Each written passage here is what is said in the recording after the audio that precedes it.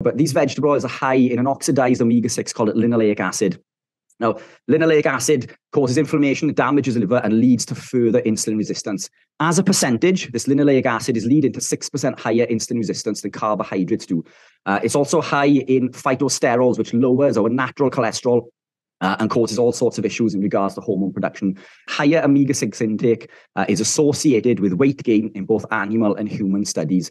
And as a side note, it also increases leptin resistance. So these vegetable oils that we are cooking these foods in, they tell the body to store fat. So it's not just the carbohydrate, it's also the effect, the fat storage effect of these vegetable oils, which brings me on to lectins. So on that plate, we had a lot of pasta, amongst other things, which we'll go into a bit more detail in as well.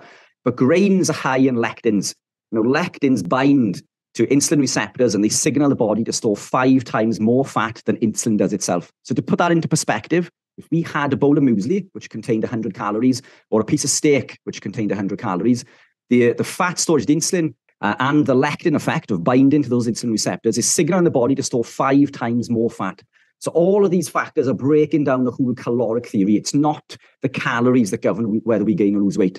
Leptin is a satiety hormone. It tells us when we're full, but lectins block leptin. They block our body's ability to tell us that we're full.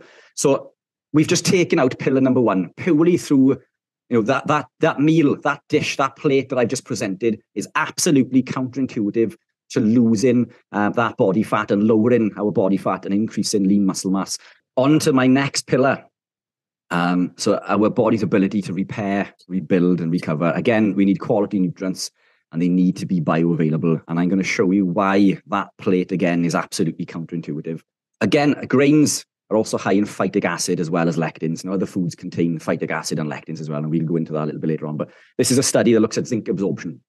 Now, phytic acid blocks the absorption of zinc, iron, and magnesium. Zinc is essential for the production of testosterone. Iron is important for supplying oxygen to the muscle to aid with building and repairing. And magnesium is crucial for supporting muscle and energy production. And what this study shows is that when we consume oysters, which are incredibly high in zinc, and we consume it with corn tortillas, that zinc absorption is blocked by 100%.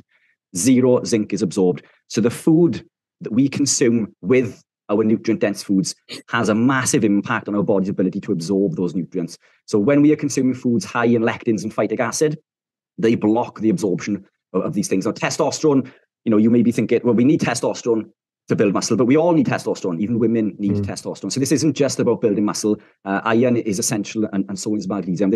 We all need muscle for life.